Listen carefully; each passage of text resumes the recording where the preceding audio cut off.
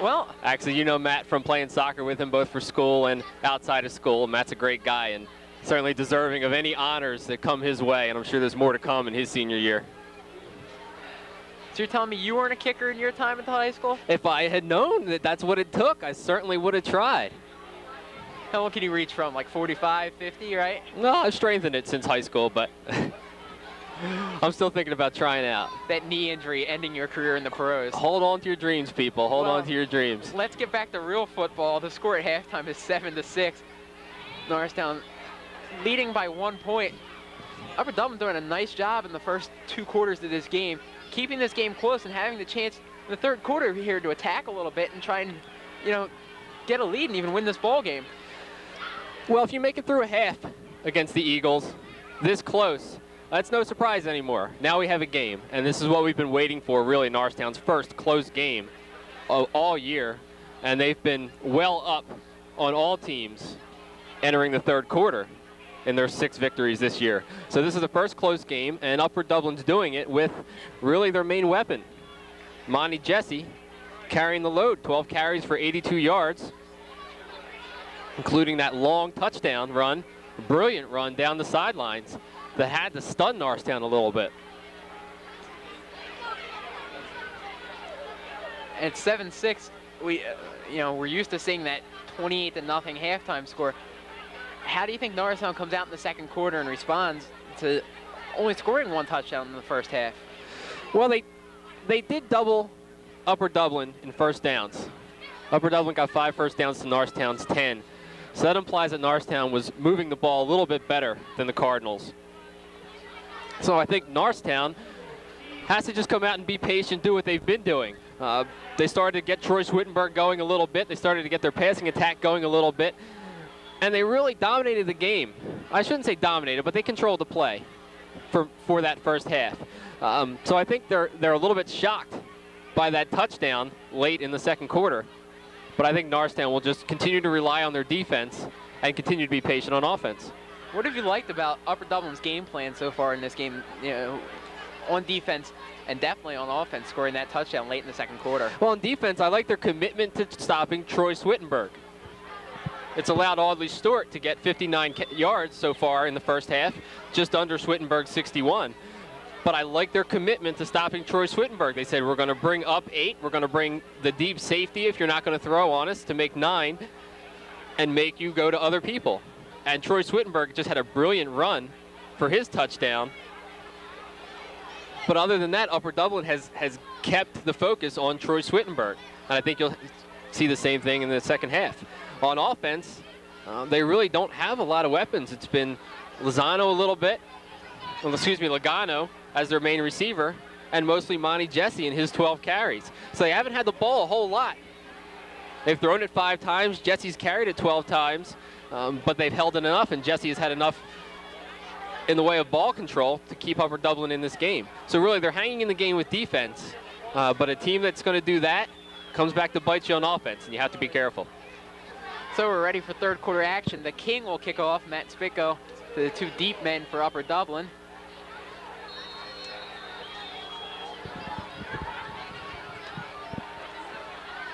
And we are underway in the third quarter. Spicko's kick goes down to about the 15-yard line. Taken up the middle, and he gets out to about the 34-yard line. So Upper Dublin will start in pretty good field position. This Norristown defense, after giving up their 2nd touchdown of the year, see if they can come back and with even more intensity than we usually see them. You know they've got to be angry. They take offense to any time they give up points.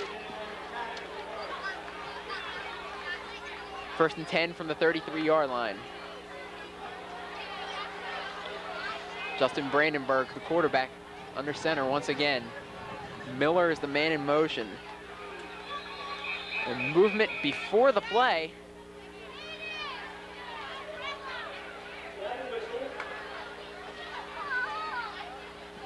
And it looks like we are going to have a false start. No, an offsides penalty called on Norristown, excuse me. That'll move the ball forward 5 yards. Norristown helping out Upper Dublin to start the third quarter. And that's a sign of the aggressiveness that you mentioned that Norristown might have coming into this third quarter. A little too over-aggressive, got to cross the line of scrimmage. So 1st and 5 for Upper Dublin. Norristown players trying to fire up their defense. Monty Jesse on the carry, and he is driven back. He may have gotten 2. And the Norristown players trying to fire each other up. Have to get something going. They appear to have, late in that second quarter, the whole team appeared to have gotten a little flat, thinking to themselves, it's 7-0, you know, we're on our way. Well, the defense definitely looked flat, at least for that one play, the Jesse run. It was a great run, but it looked like they just didn't finish the tackles, and I think that's motivating them coming into this third quarter. 2nd and 3. Hand off to Jesse once again. He is close to a 1st down. That's right in front of me, and I still can't tell. Depends on where they spot it. He'll be just short. 3rd and inches for Upper Dublin.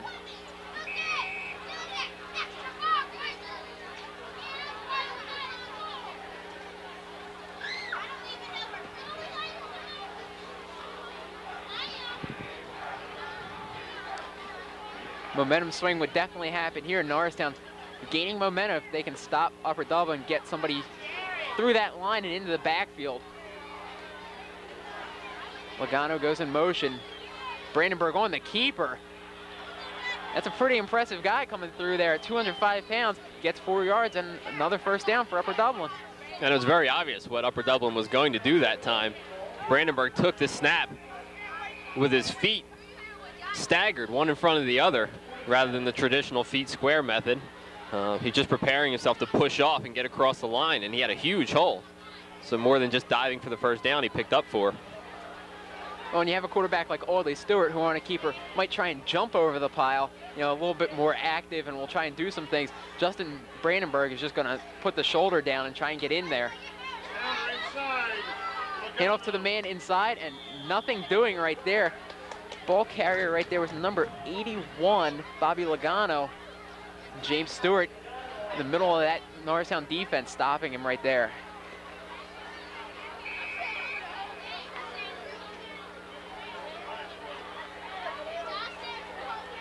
No gain on the play, 2nd and 10.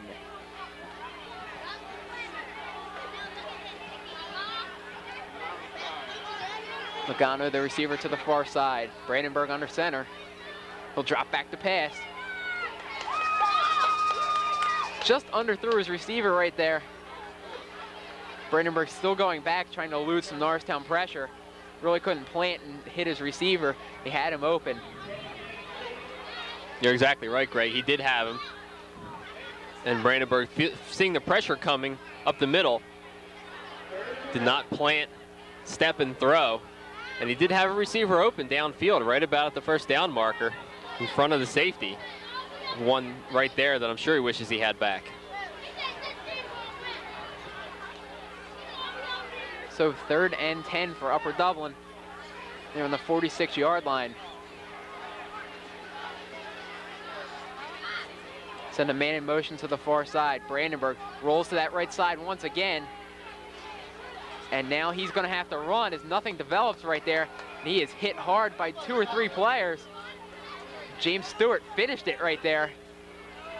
And now on 4th down, Upper Dublin won't have to punt. So a good stand right there from the Norristown defense. They gave up 1 1st down and said no more. Now they'll get their offense the ball back. And that time, great downfield coverage from the corners, and James Edmonds made sure that Brandenburg had nowhere to go. Nice effort from Justin Brandenburg on that sideline to spin away from Mike Wilson and try to get to the 1st down marker. But Norristown certainly had enough players over there to force the punt.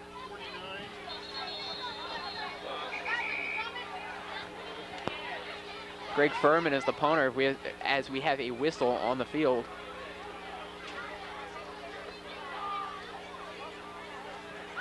Having some football problems, of course, with the wet conditions. It actually has lightened. The rain isn't too hard, if at all, right now. But of course, the field's still wet. So we'll try again. Furman on 4th down. Stewart and Edmonds, the men deep. A booming kick from Furman. Drives Edmonds back to the 5-yard line, and he is wrapped up at around the 8.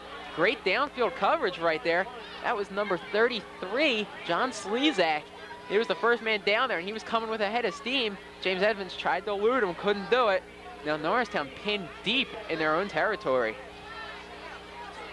Impressive punt there from Greg Furman. And a huge play to start the 3rd quarter and end that series for Upper Dublin. They certainly have the upper hand right now. Dublin appears to have come out with a little bit more intensity. Let's see how the offense comes out. And far sideline's gotten a lot louder, even though there's only about 40 or 50 people in the stands over there. Stewart under center. He'll go to Swittenberg. He gets to the outside. He's dangerous out here. And a good run from Troy Swittenberg. Let's give him about 27 on that carry. Great run. James Edmonds doing a nice job. Always tough for a receiver when you see the running back coming. You never want to get that holding call. James Edmonds did a nice job of just keeping his man to the inside and allowing Swittenberg to cut up field. And Swittenberg was just waiting to see which way Edmonds would go, whether he would turn his man outside. Edmonds had a better angle to force him inside and just locked on. And James Edmonds, we know how big he is, used that size that time to throw a great block. Got Swittenberg about 8 to 10 more. So out to the 31-yard line, Troy Swittenberg breaking Norristown out of dangerous territory. Now he tries to get to the outside once again. May have gotten one. In there were the 2 linebackers, Chris Engert and John Brandenburg.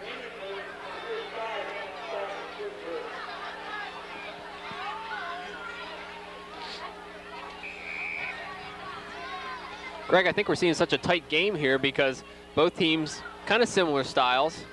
Really, 1-star receiver, 1 great running back, and they're matched up fairly equally in size along the lines, the linebackers. Stewart, 3-step drop, looking for Edmonds. Never waited for him to turn, and that pass is incomplete. A little miscommunication there between the quarterback and the receiver. And that's a timing play. James Edmonds just runs the out, and before he even turns, Swittenberg will deliver the ball, and Edmonds will turn, and there the ball will be. But in that case, it looked like a little bit early, or else Edmonds' cut was a little too late, and the ball just sort of floated out of bounds. So that's a play Norristown will have to work on to get some better timing. 3rd and 8 for Norristown. They got 1 first down. You know they'd like to keep this going right here. Draw play to Swittenberg. Can he break a tackle? Yes. And he is fighting. Depending on where the spot is, I think he may have gotten the first down. And yes, he did. An aggressive draw play on 3rd down. I like the call. I guess Norristown another first down. And again, it was Troy Swittenberg breaking the tackle. First man had him about 3 yards off the line of scrimmage, but Swittenberg ran easily through that and fought his way to the sticks. It's really valuable that you can run that draw when you have a guy you know is going to make the first tackler miss.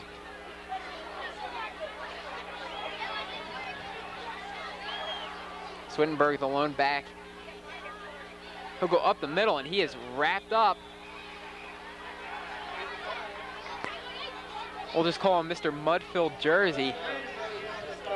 Jersey appeared to be getting dirty, but it looked like it was number 56, Craig Holmes, one of the linemen.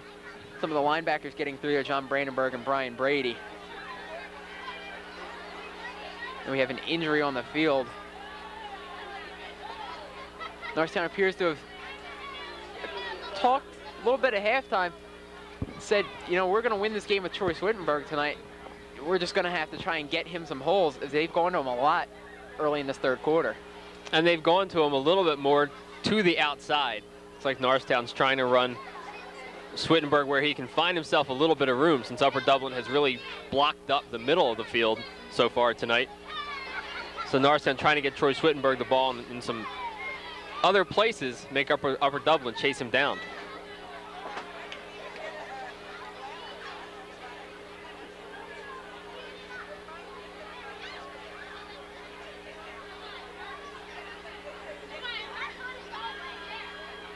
Athletic trainer Dennis Flynn attending to the player down on the field.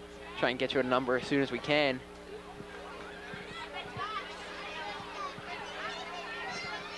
Coach Grove and a couple of the athletic trainers out there also tending to the player. While we have a chance tonight, we want to thank the Norristown Area School District for bringing you tonight's game. Our Director of Communications, Mr. Tony Koya. The man behind everything tonight, Mr. Garrett Hickman. And I want to thank a couple of other of Norristown alumni who came up tonight, Carl Moore and Carl Baker. Both of them attending Kutztown University along with Mr. Hickman. So the three of them see each other a lot. Happen to see each other in the booth tonight.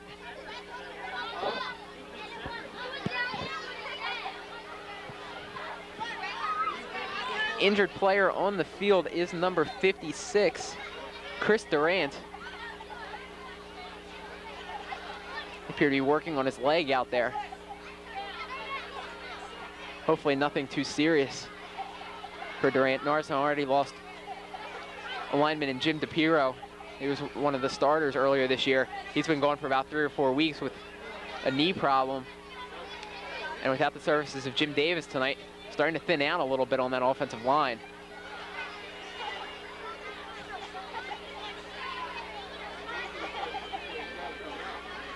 It's always tough for an offensive line that's starting to gel together. You always want 5 guys, and you always want 5 guys who can trust each other, and they start to, develop a little bit of a unity on the field. And even more important, as Durant looks like he's going to try to struggle to his feet, is that Chris Durant is the center. And that exchange is so important between your center and your quarterback. And wow, it does not look very good for Chris Durant. Young man gets a nice round of applause as he comes off the field. Let's hope everything is okay with him.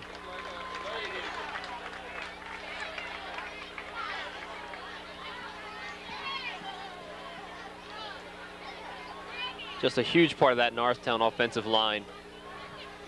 It really opens up a lot of holes right down the middle of the field. And again, that exchange between your center and your quarterback is so important, especially on a night like this with a wet ball.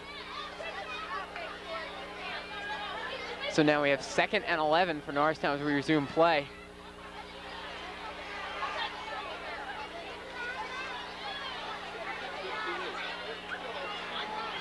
New man into the game for Norristown is number 52, Matt DePiro. Gordon is the man in motion. The pitch outside to Swittenberg. He's got a hole and he'll break to the outside. He's gonna turn it upfield. Good tackle on that far sideline, but about an 18 or 19 yard gain for Swittenberg. He had a gaping hole to the outside. Good pursuit from Upper Dublin to make sure he didn't get to the end zone. But another good run for Norristown as they're starting to open some holes. And it was a nice, easy 18 yards for Swittenberg until the end when he had to put his head down and finish the play. But it had to be happy to see that expanse over to the left side. We talked about it earlier in the game.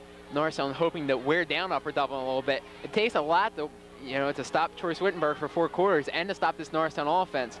They go right back to Swittenberg, break to the right side, breaks 1 tackle, gets himself about 5 yards. Norristown moving the ball quickly now. Under 7 minutes left in this 3rd quarter. Great trap that time from Brian Gordon. He turned his man to the outside. Swittenberg just ran right in behind him. And again, untouched across the line of scrimmage. That's going to get Troy Swittenberg a lot of yards. Down to the 34 now. For a drive that started from their own 8-yard line. Norristown putting an impressive one together here. Preet to the far sideline, Edmonds on the near sideline. Gordon again in motion. Hand off to Swittenberg up the middle. He's got a hole. Upended at about the 19-yard line, but another first down. A train that's becoming harder and harder to stop. And all of a sudden, the holes are just huge. That offensive line, with the help of fullback Brian Gordon, has really started to turn some Upper Dublin players the other way. And now Upper Dublin, even with those 8 guys, is not getting to Troy Swittenberg fast enough. And as he dances across the line of scrimmage, he's exploding into that defensive backfield. So in the red zone now at the 19-yard line. First down, they'll go with the backs in the eye.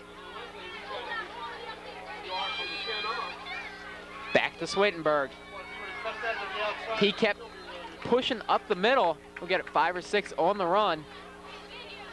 And the surge from Norristown keeps going forward. There wasn't an end zone in their way. I think they'd be halfway to Conshohocken. They just keep pushing and pushing forward. This is what the coaches like to see. And they're moving the ball in bits and pieces tonight. And this is what you have to do if you have sights down the road to the playoffs. This is the kind of offense you're going to have to run. Norristown racking up first downs tonight. This has been a drive by a team that's starting to show their dominance a little bit, you would think, and Swittenberg got a first down. This is a team that's showing that they're obviously, more talented up front, obviously more talented at the skills positions. They're really trying to establish themselves right now and say, okay, enough playing around. This is, this is the time we have to get things moving. And Matt DePiro has been put in a tough spot and has really responded well. They've now gone right behind him up the middle with Swittenberg twice and gained some pretty good yards. So first and goal from the 8-yard line.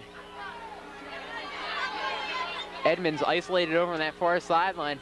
Maybe look for him to get the ball, but why go to him when you have Troy Swittenberg? But Stewart on the keeper puts his head down and thrusts to about the 1-yard line. A flag thrown on the play. Appears that it's going to be a holding as the Eagles are marching back. Undisciplined penalty right there. Not one you want to commit when you're first and goal. Does this change the goal line offense right now for Coach Grove? No, the holding call, got to move them back 10, but still with a first down. So I think Norristown still in position where they can run the ball for some significant yardage, but I would expect, should they be stopped first down, you might see them go up in the air, probably to Edmonds.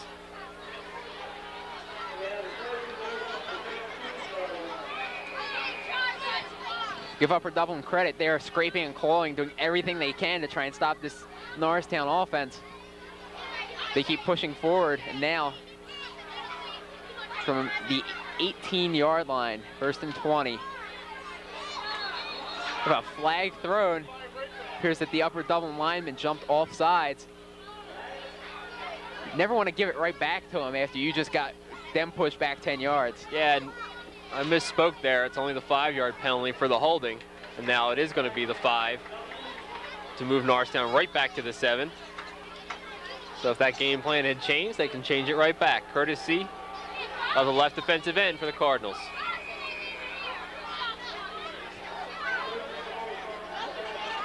So we'll forget the last 3 minutes ever happened, and first and goal from the 8.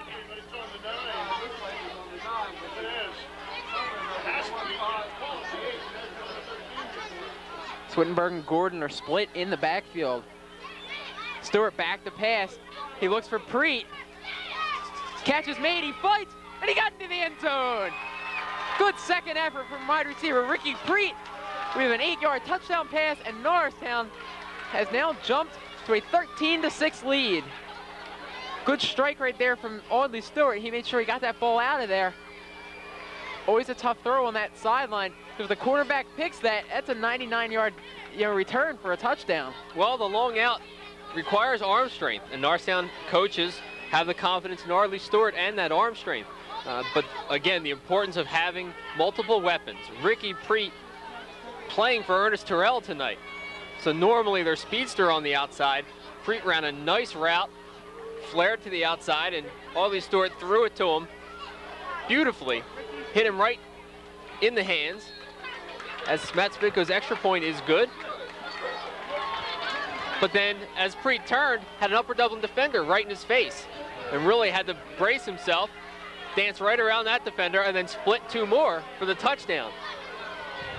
And good composure from the wide receiver right there. It's always tough to catch that ball, and he could have very easily, gone down to 3, and we'd be second and goal right now. Good composure to fight and make sure he got into the end zone. But Norristown was able to isolate Ricky Preet out wide because you would probably consider him your fourth weapon down on the goal line behind Swittenberg, James Edmonds, and Audley Stewart. So with Preet isolated, he was able to make that move since Upper Dublin could only spend one man out there to guard him. Well, as we've been talking about that last play, the gods of rain have absolutely let loose. And Coach Grove should really look into the stands and see the people that are now sprinting and scampering all over the place to try and avoid the rain. When you chase the cheerleaders off the field, you know it's raining hard. There's a lot of spirit down there, but they came off the field under the umbrellas. And it has opened up. I'm warning you now, folks, if we lose a number, that's because our rosters blew away.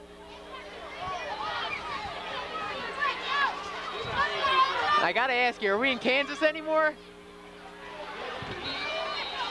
So let's imagine that. The ball did not stay on the tee for Matt Spitko. They have to hold it for him. Imagining this ball is gonna do some interesting things in the air.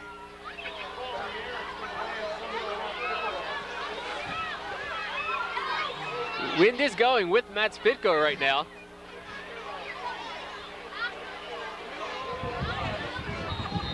Mike Wilson will hold for him right there.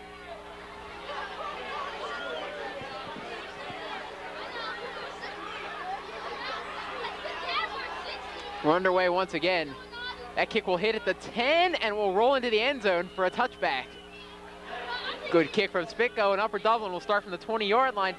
They're down 8. With 3:47 left in the third quarter. Not urgent that they score a touchdown, but you know they'd like to move the ball a little bit on this drive. And Norristown did catch a break there as the wind with Matt Spitko, he kicked it right with the wind, just punched it into the corner, let it roll into the end zone. So Upper Dublin, I'm sure, hoping that they could go less than 80 yards to try and even this game up. They are faced with a tough task, especially with the weather as it is right now. The pitch to Jesse on the outside. They're going to drive him out of bounds right at the 20. They did not let him cut upfield. Good pursuit there from the Norristown lineman. This is an athlete's dream, playing in the rain. There's some people who think, well, maybe not the running back's dream, but... You have weird dreams, Greg. Well, okay. There are some guys in the trenches right now who are saying, bring on the mud. Let's put it that way.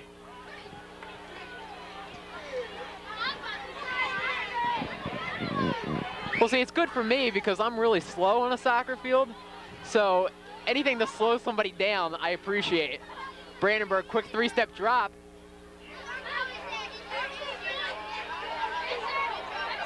Quick pass to the outside, and he might have gotten 2 yards. A fumble, and Norristown got the ball. That was a very strange play. It looked like the ball might have hit the ground. No, Jesse picked up the ball.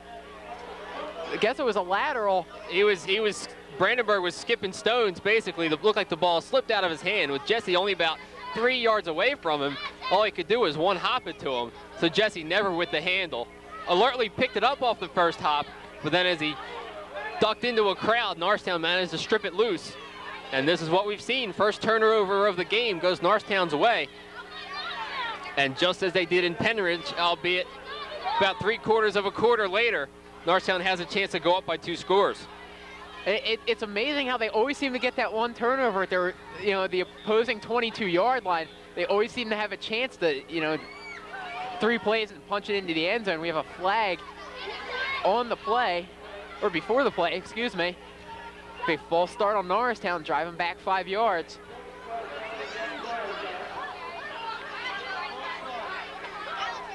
And we'll blame that one on the wind. We'll say somebody got blown over.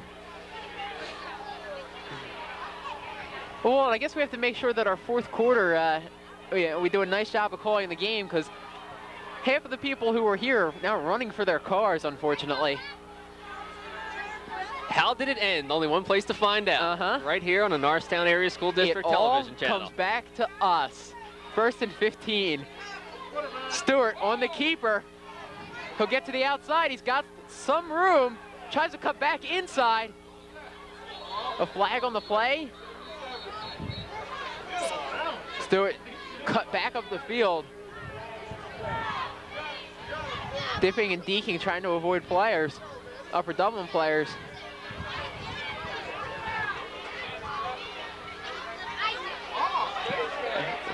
A face mask on Upper Dublin. I did not see that. It looked like it was Kirk Burry out in front of Audley Stewart.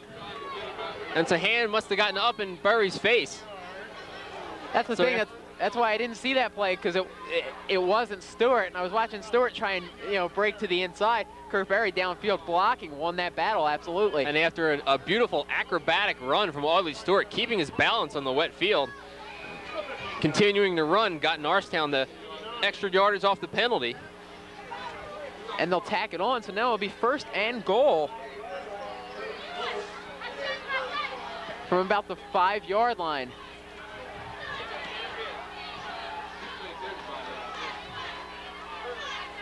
Stewart on a busted play, and he gets back to the line of scrimmage. Very lucky right there. Not real smooth on 1st and goal. Looked like a straight keeper, and Jason List jumped through the hole. And right as he shot that gap, right where Audley Stewart was planning on going.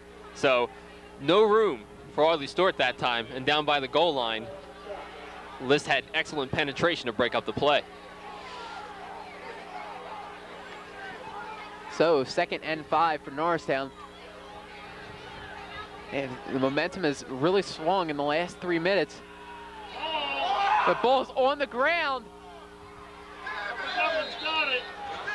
It is, I don't know if the ball got out of bounds. They're going to give the ball. Norristown got the ball back. Apparently the ball went out of bounds. Ricky Preet was trying to dive on that. He kind of fell to the outside. That's a break, because Troy Swittenberg never got the handle on the toss. And then as he tried to pick it up, he kicked it towards the sideline. And it was Ricky Preet over there who wasn't quite able to jump on it. As you said, slid right by it. And number 5, Tim Saber, was trying to hop on that ball, and he was very angry that he didn't get the call right there. That would have been a huge turnover. And really, it would have prolonged what we think might be the closing shot.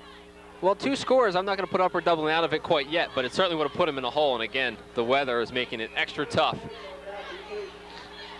So 3rd and 7 for Norristown. Like you said, Walt, a big break for the Eagles. And now Stewart bobbles a snap, and we may have had another false start. That's what it is. The conditions are making things get a little bit sloppy right now. Really tough to function. Norristown has to bear down right now and keep their focus. They're right near the goal line, and with these mistakes happening, they certainly would be well in command. They can put another 6 or 7 on the board right now.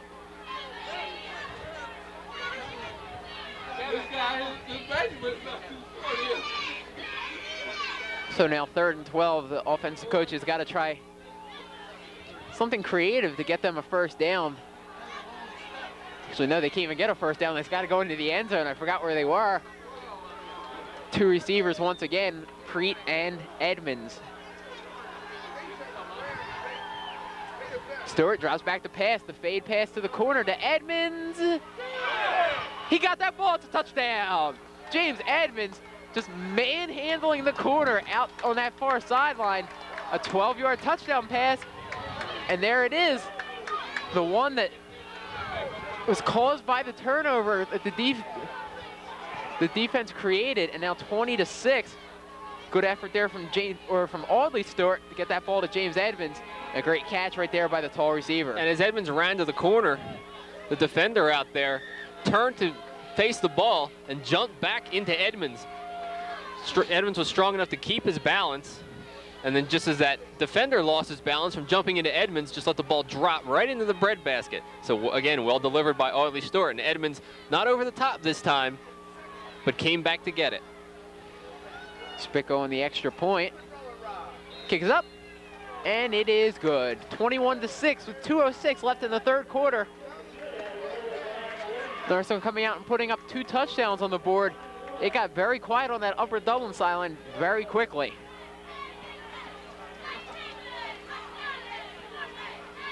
Now, sense of urgency, I would guess, over on the Cardinal sidelines. They realize right now that it's got to happen soon, if not sooner. Yeah, it really can't be soon enough for them. They have 14 minutes to go. And again, Matt Spitko is still going to have the win with him. So you would expect this kick to be deep once again. And Upper Dublin is not going to want to face a long field into the wind. Luckily for them, if the conditions hold up as they are, they'll be turned around, going the other way after only 2 more minutes. But right now, they're going to have to be careful just to hang on to this ball and start to move the ball slowly. You can't think of 2 scores right now. Still with 14 minutes left, you have to think of the first one.